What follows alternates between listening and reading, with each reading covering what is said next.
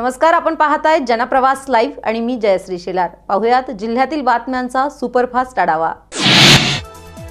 लोकसभा निवडणुकीत भाजपला प्रचंड यश मिळाल्यानंतर काँग्रेस कार्यकर्त्यांना नैतिकदृष्ट्या खच्चीकरण करण्याची रणनीती भाजप नेत्यांनी आखली असून त्यानुसार बुधवारी एकाच वेळी खासदार धनंजय महाडिक, आमदार विश्वजित कदम व काँग्रेसचे प्रदेश चिटणीस सत्यजित देशमुख यांच्या भाजप प्रवेशाच्या वार्ता सर्वत्र झळकू लागल्या। या तिघांनीही भाजप प्रवेशाचं खंडन केलंय। आमदार विश्वजित कदम व सत्यजित देशमुख यांनी ऑफर अनेक वेळा आल्याचं सांगून काँग्रेस सोडण्याचा कोणताही विचार नाही, जाणीवपूर्वक कुणीतरी वावड्या उठवत असल्याचा आरोप केलाय। मागील आठवड्यात लागलेल्या लोकसभा निवडणुकीच्या निकालामध्ये भाजपनं एकहाती सत्ता कायम ठेवून विरोधकांच्या अस्तित्वाचा प्रश्न निर्माण केला आहे। केंद्रातील सत्तेनंतर राज्यात येत्या 4 महिन्यांनी विधानसभेच्या निवडणुका होणार आहेत। केंद्रात पुन्हा सत्ता मिळाल्यानंतर राज्यातील सत्ता कायम राखण्यासाठी जोरदार फिल्डिंग लावली जात आहे। काँग्रेस आणि राष्ट्रवादीतील अनेक नेते भाजपच्या वाटेवर आहेत। जिल्ह्यात 2014 मध्ये काँग्रेस आणि राष्ट्रवादीला खिंडार पडल्यानंतर आउटगोईंग थांबलं होतं। लोकसभा निवडणुकीच्या निकालामुळे काँग्रेस राष्ट्रवादीत उरलेल्या नेत्यांमध्येही चलबिचलता निर्माण झाली असल्याचं चित्र दिसतं आहे।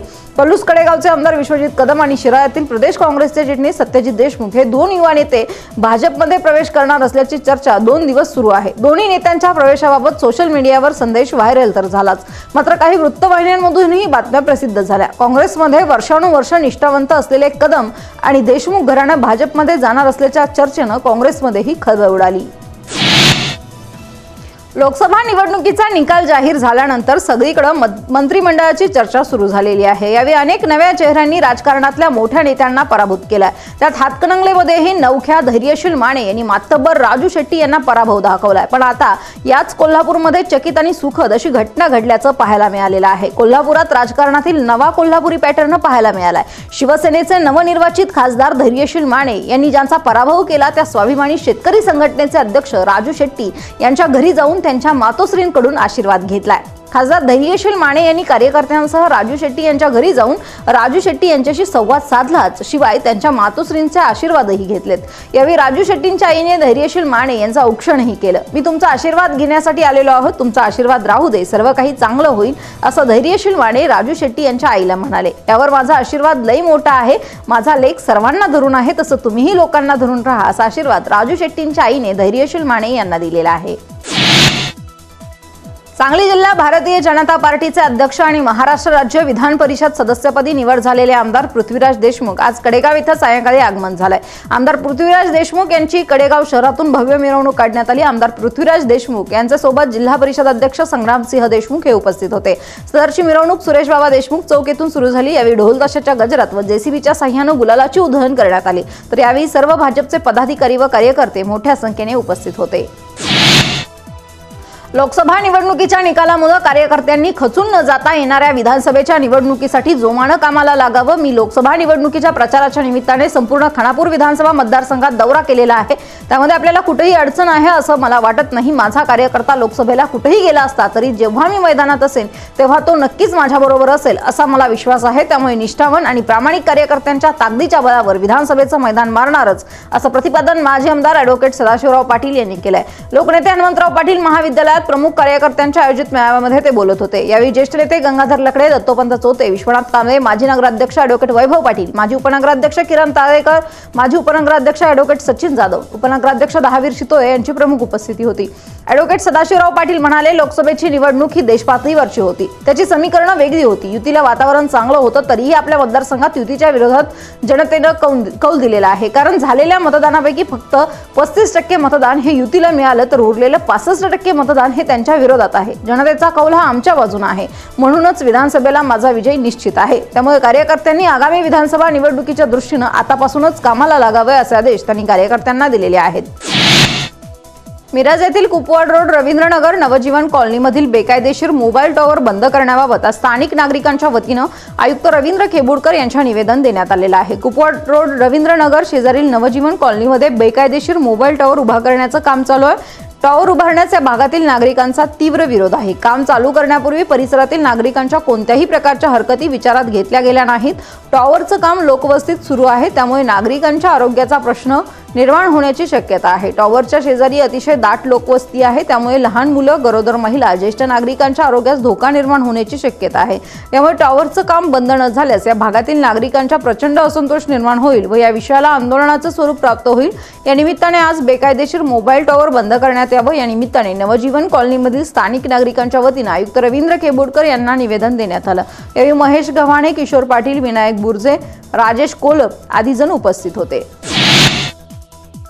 मान्सूनचं आगमन लांबणीवर पडत चाललेलं असून सांगली शहर परिसरात उष्मामध्ये प्रचंड वाढ झाली। या शहरातील तापमान 42 अंशांच्या वर गेलं होतं, त्यामुळे दुपारच्या वेळेस रस्ते ओस पडले होते। नागरिकांना तापमान असह्य झालं असून पुढील 3 दिवस तापमानाचा पारा 40शी पार राहणार असल्याचा अंदाज हवामान विभागानं वर्तवलेला आहे। अंदमानमध्ये 20 मेच्या सुमारास मान्सूननं हजेरी लावली आहे, मात्र अनुकूल वातावरण नसल्यानं मान्सूनची पुढील वाटचाल रेंगाळली आहे। साधारण 15 मे नंतर कमाल तापमानात घट होत असते, मात्र तापमान वाढत चाललेलं आहे। तर मे महिन्यात अवकाळी पावसानं हजेरी लावली नाही। पावसाऐवजी सूर्य पुन्हा आग ओकू लागल्याचं चित्र आहे, त्यामुळे हवेत प्रचंड उकाडा असून अंगाची लाही होत आहे। या वर्षीचा उन्हाळा विक्रमी झाला असून नागरिकांना तो असह्य झालेला आहे। एप्रिल महिन्यात तापमानात 40 डिग्रीपर्यंत पोहोचलं होतं। मध्यंतरी झालेल्या वादळानं तापमान घसरलं, पण आता पुन्हा त्यात वाढ होऊ लागली। गेले 2 दिवस तापमान 41 डिग्रीच्या वर गेलेलं आहे।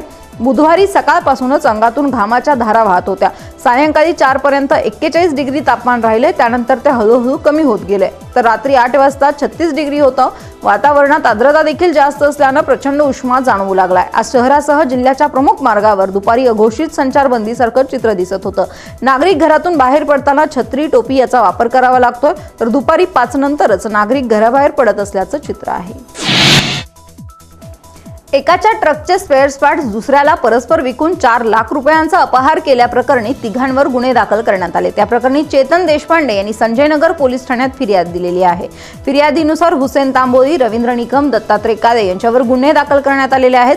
फिर्यादी चेतन देशपांडे हा चिकोडी येथे जेलमध्ये होता, त्यावेळी त्याचा ट्रक हा संशयित हुसेन तांबोळी यांच्याकडे होता। तांबोळीने हा ट्रक देशपांडेंच्या परस्पर रवींद्र निकम आणि दत्तात्रय काळे या दोघांना विक्रीचा करार करून घेऊन त्याबाबतचा व्यवहार केला। या व्यवहारापोटी 9,50,000 रुपये श्रीराम फायनान्स कंपनीचे हप्ते फेडून तो ट्रक स्वतःच्या नावावर करून देण्याबाबत व्यवहार केला। मात्र रवींद्र निकम आणि दत्तात्रय काळे यांनी श्रीराम फायनान्स कंपनीकडे हप्त्यापोटी 3,60,000 रुपये भरले। उर्वरित हप्ते त्यांनी न भरता ट्रकचे एकूण 60 पाटे, 12 व्होल्टच्या 2 बॅटऱ्या, स्विच स्टार्टर बॉक्स काढून घेतला व तो ट्रक सावली येथील सिद्धेश्वर पार्कमध्ये लावला। ही गोष्ट चेतन देशपांडेला समजली, त्यानंतर त्याने याबाबत ट्रकचं साहित्य काढून त्याचा अपहार केल्याप्रकरणी संजयनगर पोलीस ठाण्यात फिर्याद दिली। त्यानुसार हुसेन तांबोळी, रवींद्र निकम, दत्तात्रय काळे यांच्यावर गुन्हे दाखल करण्यात आलेले आहेत।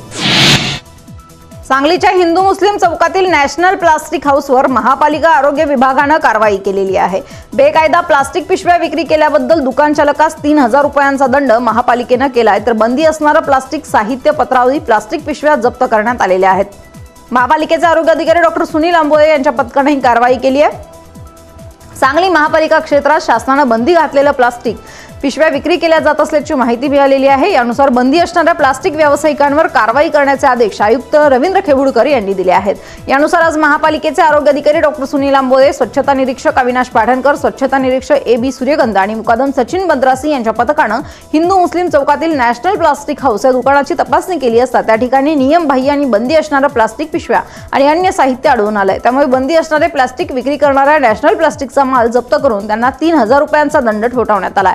तसेच कोणीही शासनाची बंदी असणारी कॅरीबॅग किंवा प्लास्टिक विक्री करू नये, अन्यथा त्यांच्यावर कारवाई करण्याचा इशारा आरोग्य अधिकारी डॉ. सुनील आंबोळे यांनी दिलेला आहे। माळबंगला तसेच कर्णा रस्त्यावरील जॅकवेल जवळ रायझिंग मेन व मोटारींच्या कामासाठी मंगळवारी पाणी उपसा व जलशुद्धीकरण केंद्र बंद ठेवण्यात आलं होतं। त्यामुळे आज सांगली व कुपवाड शहरातील उपनगरात अपुरा पाणी पुरवठा झालाय। काकानगर व हसनी आश्रम परिसरात 2 टँकरनं पाणी पुरवठा करण्यात आला। गुरुवारपासून पाणी पुरवठा सुरळीत होणार आहे।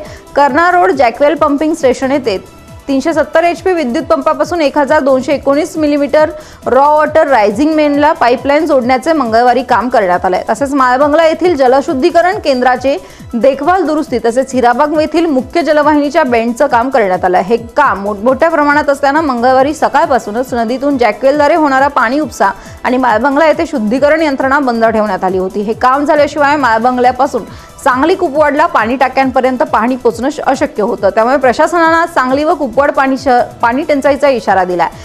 प्रशासनाने मंगळवारी सायंकाळी 6 वाजेपर्यंत हे काम पूर्ण केलंय। त्यानंतर सायंकाळी 7 वाजल्यापासून पाणी उपसा व माळबंगला जलशुद्धीकरण प्रकल्प सुरू केले आहेत। मात्र पिण्याच्या पाण्याच्या टाक्या पूर्ण क्षमतेने न भरल्याने आज सांगली व कुपवाडच्या पाणी पुरवठ्यावर परिणाम झाला आहे।